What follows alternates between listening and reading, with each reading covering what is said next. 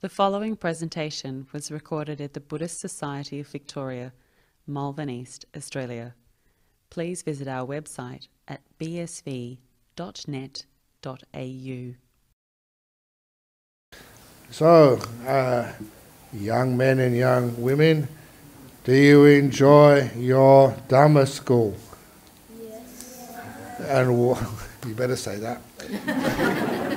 And what do you learn? What's really important from the Dhamma school? Dhamma. Dhamma is important from the Dhamma school, but not the school bit. Do you get homework with Dhamma school?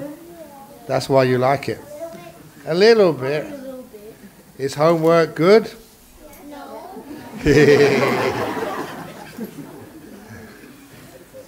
Well, if you didn't do homework, then what would happen? Would you really learn anything? No. Yeah. Yes. Very good. So, one of the most important things to learn is also learning how to be calm and quiet. Are you very quiet when you go to Dhamma school? Do you remember one of the favourite stories which I often tell at Dhamma school about the talkative tortoise? You know the talkative tortoise story? Okay. Well, maybe I won't tell the talkative tortoise story, but do you know about, because I've got a cough, do you know the coffin story? Yes, I remember that one. No, you don't. But are you afraid of ghosts? Because this is a ghost story. Yes. Do you want to listen to the ghost story? Yeah, it's really funny. Okay. So here we go. So there was a gentleman who went to the Dhamma talk in the temple. And he went on quite late. And after the Dhamma talk had finished, he had a choice of going home the long way round or taking the shortcut. The trouble with the shortcut went through the cemetery at night time when it was really dark and scary. So he decided he was going to take the shortcut through the city. He didn't believe in ghosts. Do you believe in ghosts? Well, he didn't believe in ghosts, but this is what happened. When he went into the cemetery, it wasn't as brightly lit as on the street. It was actually quite dark and spooky. And the wind was... and this... and as he got halfway through the cemetery, nothing had happened. There's only a little bit to go. But then, after the halfway mark, he could... You know those feelings sometimes when people feel there's somebody following you? He felt that somebody, or rather something, was following him. So automatically he started to walk a little bit faster. And as he was walking a little bit faster, he noticed whatever was following him was also going faster. And he listened very carefully. And you could actually hear it. Bump, bump, bump. And so he started walking really fast. And as he was walking really fast, he could hear it behind him. Bump, bump, bump. And that's when he made a big mistake. He decided to look around to see whether what was following him was real or just imagination. And when he looked around, he couldn't believe what he saw. His eyes went wide, his heart started to race, and sweat started coming down from his body, because you know what it was? There was a coffin, a big wooden box, and it still had the dirt on it. It was falling off on the spider webs, and the coffin was running after him. Bump, bump, bump. Oh, that was really scary. So what did he do? He ran as fast as he could. It doesn't matter how fast he ran, still bump, bump, bump. The coffin was coming after him. He got outside of the cemetery, and his house was only a little way down the road. But still, bump, bump, bump. The coffin kept coming after him. And then he reached his garden gate, opened the gate, closed it. And of course the coffin couldn't jump. So he thought, I'm safe now. Bump! Bump! As the coffin started to break down the garden gate. One more bump! And the garden gate was in splinters. So he got to the front door of his house. And he got out his front door keys, and what happened? He dropped them. He dropped his keys. Bump, bump, bump, as the coffin was coming after him. And he managed to pick up any key, didn't know which one it was. It was really good fortune. He managed to pick up the right key, put it in the lock, open the door, and slam the door just as the coffin came to the front door. Because you could see it through the stained glass window of the front door. He thought, I'm safe now. Bump! As the coffin started to hit against the front door. Yeah, and harder and harder, the coffin started to hit at the front door. And first of all, the hinges were coming off, the wood was splintering. So he ran up the stairs to the second story, and just as he got to the top, bump! And the coffin had broken into the house. Oh yeah, very scary. And the coffin, he was at the top of the stairs, and the coffin was turning to the left, turning to the right, looking for him. And the coffin looked. He was at the top of the stairs. So you know what the coffin did? Bump, bump, bump. Started to go up the stairs. There was only one more room he could hide in, the bathroom, because it had a lock on it. So he went into the bathroom, locked the door, and he could hear the coffin coming up the stairs. Bump, bump, bump, bump, bump, bump! As he started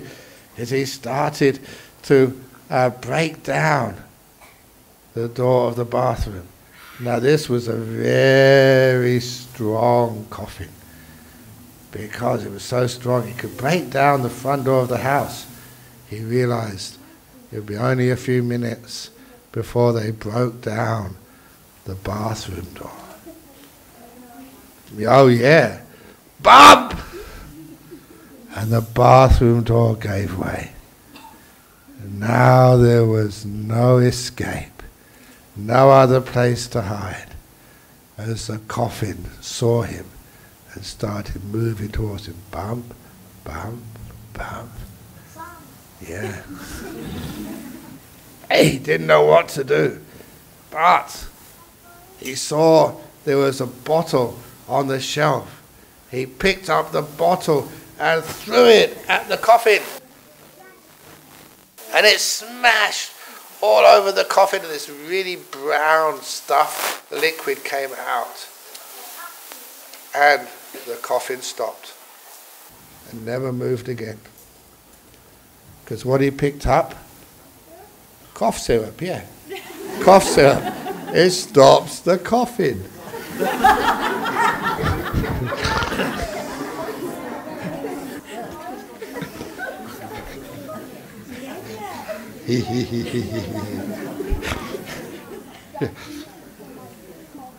Okay, that's a little gift for the kids, the coffin story. Because I've got a... So you don't need to be afraid. Do you want another story? Okay, but not a ghost story this time. This is how it's important we look after one another. Do you look after one another? Yes. And you help one another? Do you know the story of how a mouse trap killed a chicken, a pig, and a cow? Do you think a mouse trap can kill a cow? I will tell you how it happened. So, once in a farm in the bush, there was the farmer, his wife, and they had a family of mice. Yeah, 5 mice. Are mice scary? I know. No babies. Yeah. Well, these mice were good mice, just 5 of them. But also the mice had these 3 friends. The chicken, the pig, and the cow. And they'd always help their friends.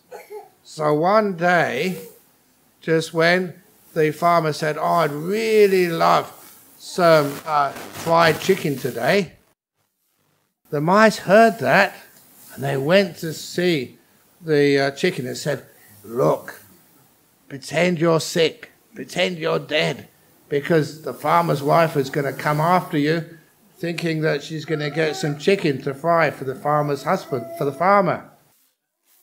So the mouse would always tell the chicken to hide.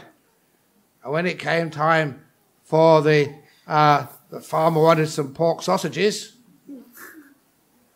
the mice would go and tell the pig to disappear, hide, because they're after you to make some sausages. And whenever they wanted a steak, they'd tell the cow, "Listen, go into the forest, hide, so that the farmer's wife won't find you." And that way the 3 mice would always look after their friends, the chicken, the pig, and the cow. So the chicken, pig, and cow lived a happy life. But then one day, one of the mice was looking through a crack in the wall, and they saw the farmer's wife open a package from Australia Post. And when they looked inside, they found out it was a mouse trap. The farmer's wife had got a mouse trap. And there's only one reason they got a mouse trap: to kill the mice. They said, "Oh, we're finished. We're dead. We're toast. They're going to kill us." Imagine that was you and you saw your parents get some electric chair for you or something. You'd get very upset. So, they said, "We're in trouble. One night we're going to be cleaning up, running through the kitchen, and sooner or later, it's only a matter of time, we're going to be killed. So what should we do?" They said, "Let's ask our friends." So they went to see Mrs. Chicken and said, "What should we do?" You know what Mrs. Chicken said? "Not my problem. Nothing to do with me. How can a mousetrap kill a chicken?"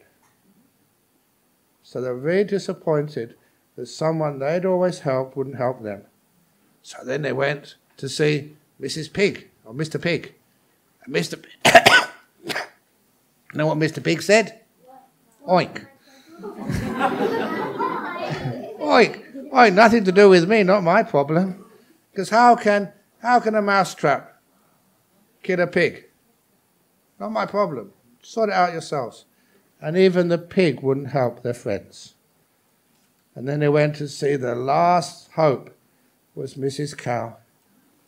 And Mrs. Cow, she was busy just chewing some grass. She said, "Look, you've got to help us. There's a mouse trap in the house. It's going to kill us.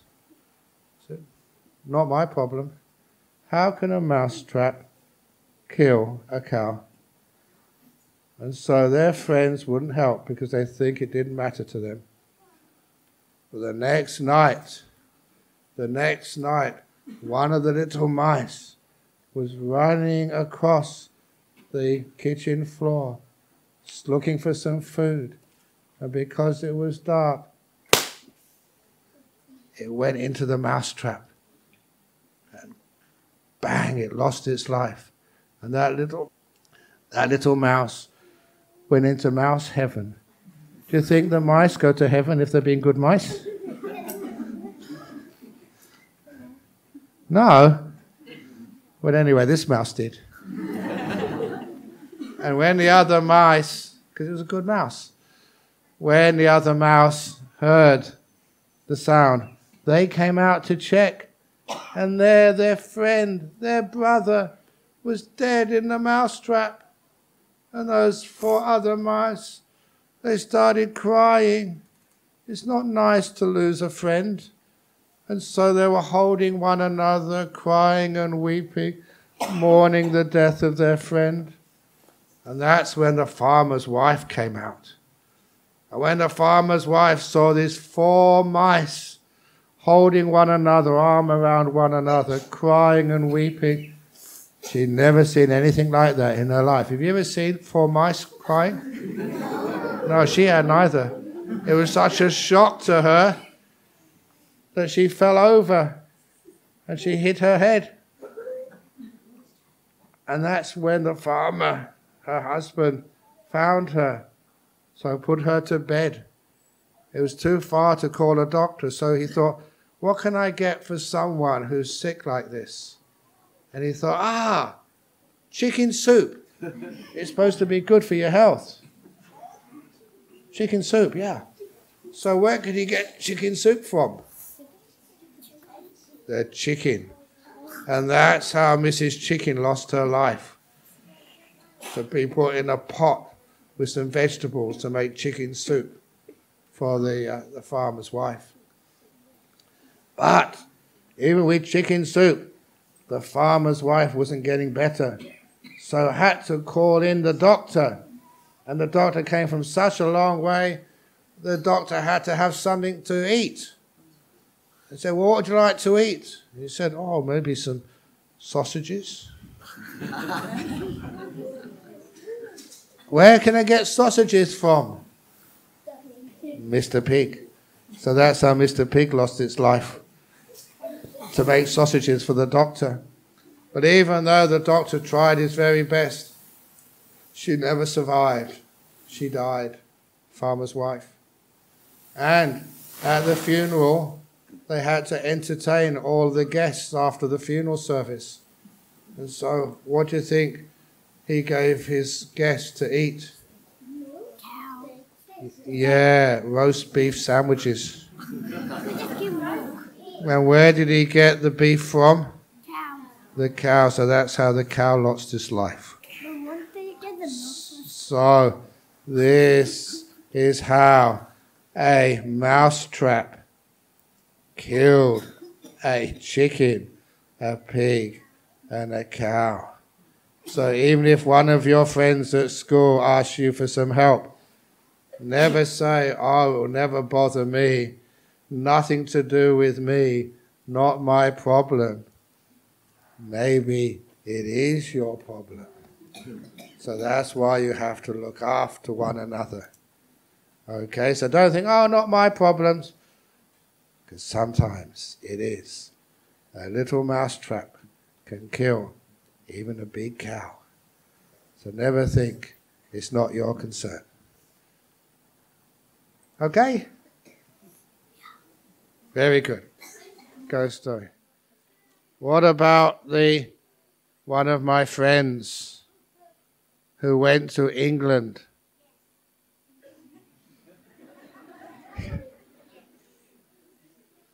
But this is a scary ghost story. Are you prepared for this? Really? Okay. So, okay, I'll tell this one. This person, they'd never been to England before.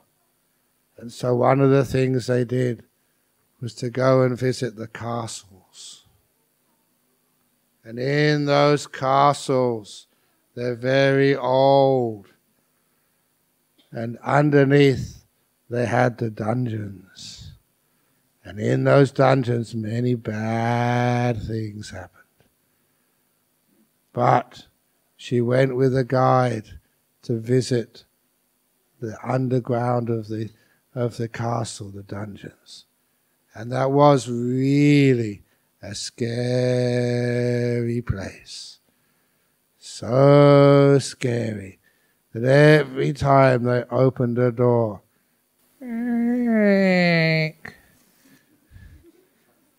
every time they walked on the wooden floors, and when they went past any window,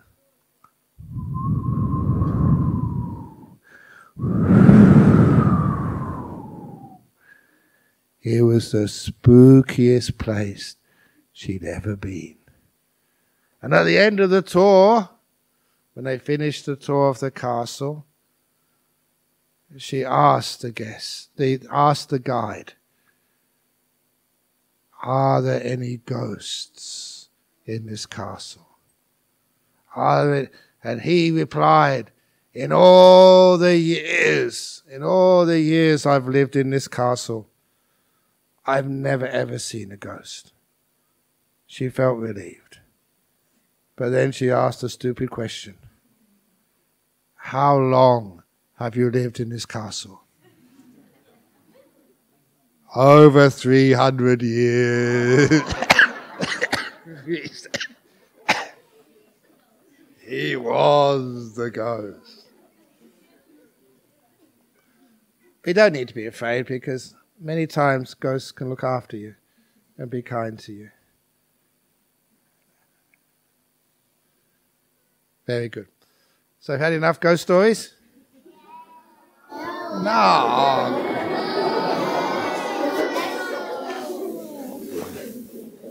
Okay, just one last ghost story.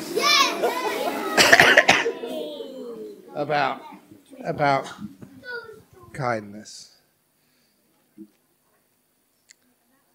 So this was sometimes that people feel that ghosts are dangerous, but they're not. They can be really, really kind and help you. Just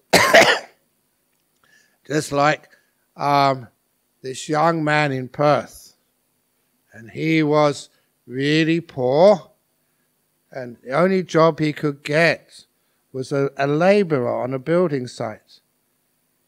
And because he was a builder's labourer, he had to clean up after everybody else. And one evening, cleaning up a renovated house, he heard a sound. Put your hand under here. Put your hand under here. He looked around.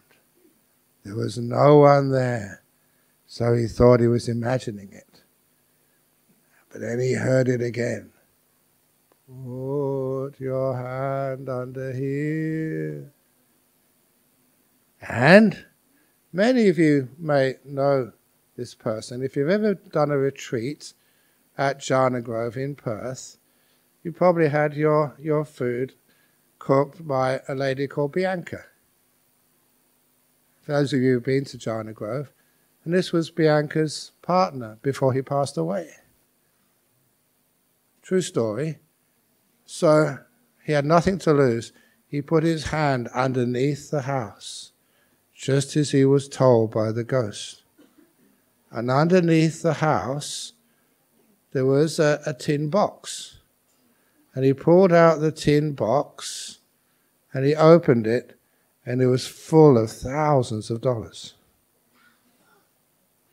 Because the previous owner of the house, that's where he had hidden his money, so he didn't need to pay tax. And now the owner had died. That's why they were renovating his house. And the donor realized this was a very good young man, very diligent, and he wanted this young man to have that money. And so he put his hand under the house, and he got so much money that paid the deposit for his first house. So, if ever you walking past an old house in Melbourne, if any of you hear that sound, put your hand under here. Put your hand under here. Please put your hand under there. And if you find a tin box, because you heard that story at the BSV, 50% has to go to NBM. That's our new fundraising strategy, to see where wealthy people have hidden their money under the house. Okay, Adrian? Yeah. So that was a true story. Yeah, true. Okay.